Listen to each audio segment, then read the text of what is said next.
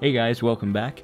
So earlier this week, I'm sure you would have seen episode 3, and now, of course, this is episode 4. I can count, this is amazing. But I actually recorded that about 2 weeks ago, and so I've made quite a lot of progress since then. Like you can see here, I've added, what is that, like 6 houses to this village. All the villages are gone too, by the way. I think they all might have been killed at some stage, but I think I found an additional 2 villages. There's now 4 villages in total. I'll show you guys the other ones soon. It is a bit of a long trek. But, so this is going to be representative of more of the episode format that I'm hoping to go with this series, which is me talking about what I've done during the week and sort of one weekly episode. But first of all, we're getting established, so that's why we've had so many in the first couple of weeks. So last time, I've already spoiled it a bit for you there, but last time I was laying out the foundations for the house, and this is what the finished product is. Now, I mean, I would normally do probably still do a speed build with something like this, but as this is basically just a base of operations for me, I thought, okay, I'll just go ahead and build this. So I like the way it looks. It's nothing amazing, but it is. I mean, it's a bit better than just a standard, wooden shack or whatever. It's got a few different types of wood in there, and obviously smooth stone, and I've actually gone with granite or a mixture of granite and smooth stone for the floor. I thought, I'll just try out some of that, try out the new building blocks. Yeah, it's really basic format or layout inside. Really, just got a few furnaces and a couple of chests, large chests. Down here, I've actually, whilst I might expand a bit more later, all it is a mushroom farm. And yes, I know this is not the correct layout. The light is probably too close and everything, but I built it in a hurry, and I haven't fixed it yet. So I built that in the early stages whilst I was, trying to build this, but also stay alive with whatever food I could do. Since then, obviously, I built a small farm out there that is keeping me fairly well nourished.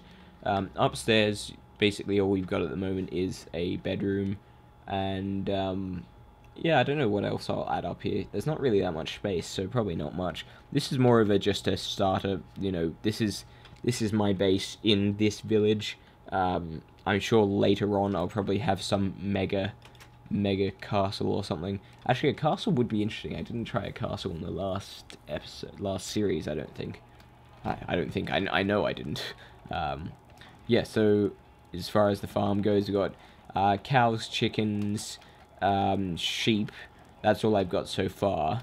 That's all I really need at the moment. Pumpkins and melons growing, some wheat, also some carrots and potatoes, and just a tiny amount of sugarcane because I don't really have any need for it at the moment. Oh, and I also got a saddle. Now, I originally thought, okay, I'll probably have to find a saddle through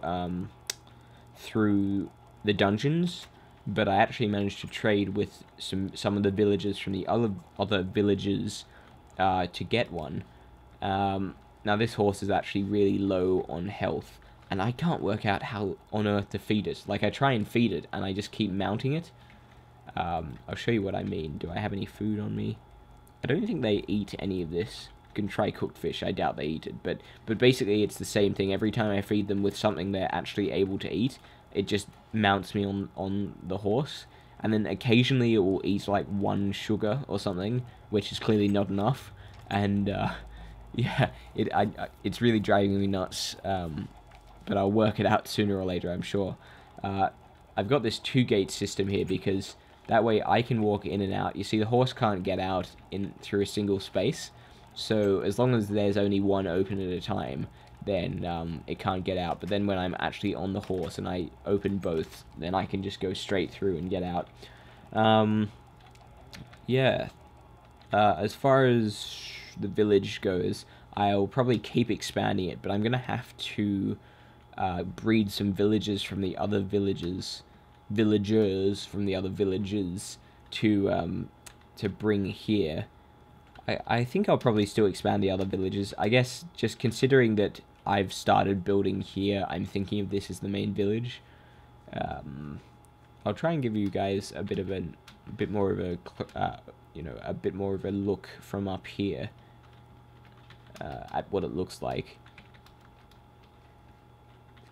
Yeah, so I mean, I'll probably expand in that direction a bit, and then over here I want a bit of space because I think I'll probably build on this with maybe a stables out the back or something. There's so many freaking horses around here, and obviously it's only a temporary farm. I'll probably build a proper thing somewhere else, but probably not close to the village because that could be a bit overwhelming, like too much stuff in the same area. I don't really know, but yeah, for the moment I'll go and show you guys the other villages. Now I can't remember exactly which ones I'd found two, including this one. I think the other one was over here. So if you I need some food. If you go pretty much directly from behind this house, so from the back wall in this direction, then you get to the other village eventually.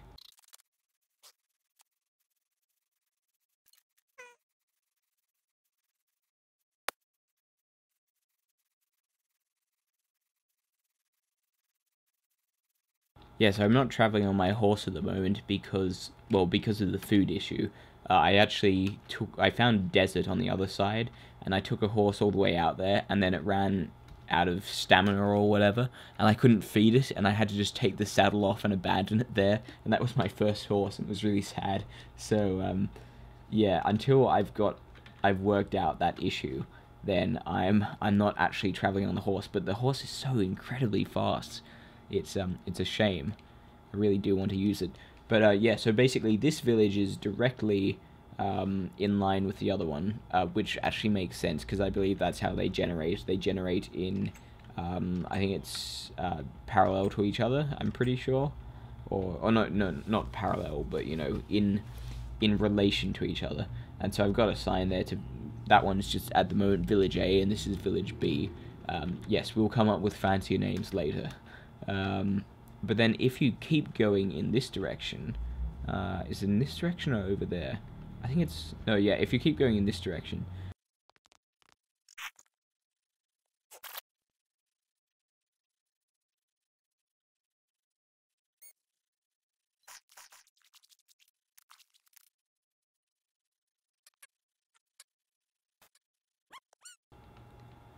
And this one is all over the place, like, the layout is terrible. The path is completely, I mean, I can just dig that up, obviously, and fix that, but you've got other issues like gaping holes around the well, and just, it needs a lot of work, and I just don't have the stamina to start with it yet, I don't think. But it's a pretty large village. I mean, it's not, I suppose that the first one, which was the smallest, is now probably the largest, just because I've expanded it, but it doesn't have any villagers in it, so, it's kind of redundant until I increase the population. Yeah, so there's two villages in that direction, which are pretty useful ones, and then there's another one over there. I'll go and show you guys. Actually, I'll go over there and show you guys that one really quickly now. Love me, horse, love me, eat. Yeah, so there's this sort of, I think, is this a savannah? I think it's a savannah. Correct me if I'm wrong, but, hang on. I wonder how quickly I can cross the river. Nope. See, that doesn't work. Then you have to push your horse. Look at my horse. But somewhere here in this savannah thing is a village, I think. Unless I'm looking in the wrong place. God damn it. Climb, horsey, climb! Yeah, oh yeah, there you go. Yeah, so I've only been to this village once, actually, so I'd completely forgotten the layout. But yeah, it's got some farms and things in it. It's pretty cool. I think it's got probably a few useful villages as well. How do I switch to third person again? No, that's a screenshot. Nope, that's not it. Yeah, there we go. It's beautiful. Horsey on a tree. Yeah, so it's always good to have an additional village in my mind, so that's cool. But they're kind of in a line, but the fact that they're sort of on opposing sides to the main village makes it a bit more difficult. But hey, I like the challenge. I think at some stage in the future, especially once I've worked out horses properly, we'll keep going and we'll just explore. I need to get a compass, but I do actually have some redstone. I have avoided mining pretty much, but I do have a bit of redstone from something. I can't remember what now. And so I can probably make a compass. But yeah, exploring is my main sort of focus at the moment, and understanding how I'm going to lay things out. God damn it. God damn it, horse. God damn it. Okay, so we'll get back there for now. Go back there for now, rather. Okay. Should I store this horse? He's actually worked quite well, so yes, I shall stow this horse. Thank you. Look at my horses. My horses are amazing. I did start, the most recent thing I've been doing is starting to mine. Not really actually mining, but just sort of getting ready for it, I suppose, in a way. Oh yeah, this is hilarious. So there's this natural hole here, which is where I'm starting to mine, and it's full of horses. I think there's like 5 horses down here, or there were. They've just found their way down here. I think that's a donkey, isn't it? So somewhere here. Yeah, down here. So nothing yet, really. Oh yeah, no, actually I have. I stopped down here because I found a like a hole, but that's as far as I've gone. Yeah, so I probably will this week continue mining and sort of, yeah, getting some more minerals and ores, because I don't really have that much in the way of those sort of materials. I've got a decent farm starting, but other than that, we're a bit low on stuff. Well, low on the materials that we need to make what we want to at this stage. I probably should also be going out and just spending like an hour chopping down a whole lot of wood or something. That horse on a tree. I think it is. Yeah, sorry this episode has mainly been me walking around telling you guys what I've done, but I have done a lot in the last couple of weeks, so it sort of makes sense for me to cover all of that now.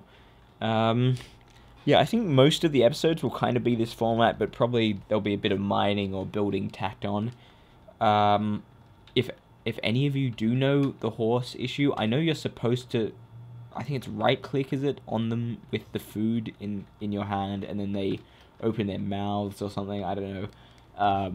And I have occasionally got it to work doing that, but just persistently getting on and off the horse and then trying to feed it. But I feel like it's a bug or something, and I can't find the answer for the life of me. I've seen other people searching for the same answer online, and no one has a solution for them. And this is like dating back to when horses first came in. So I don't know whether it's an issue on my end, or whether I'm just doing something wrong. Hopefully I've worked it out by next episode anyway.